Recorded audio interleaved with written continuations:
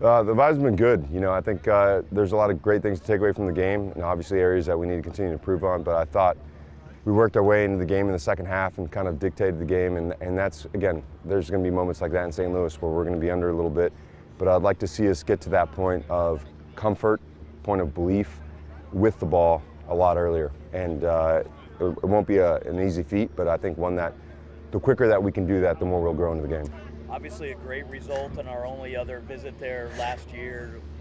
Does that play into kind of just good muscle memory for the group? I think so. You know, I think if you've done it once, you can do it again. I think that's a big part of it, the psychology. But again, a team that, you know, won the West last year and got to be really respectful of the fact of what they've been able to achieve, just won another game against a good Houston side.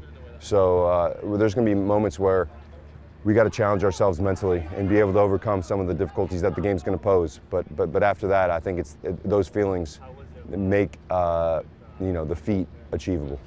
So Crooks is back.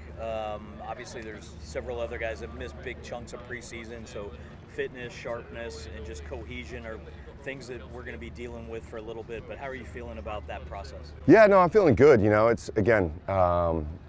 Expectations are what lead to disappointments, and for me is having a good understanding of where they're at physically, where they're at as far as how long they joined the team and what that process looks like. You know, so I think we're, you know, a few games will be needed to have that cohesion that usually you get in the preseason. But with their absences, we got to deal with real life and make sure that the guys that step on the field are ready to go in lieu of those guys joining the group. Are you ever surprised by the depth of this group and all the options that you have all over the field?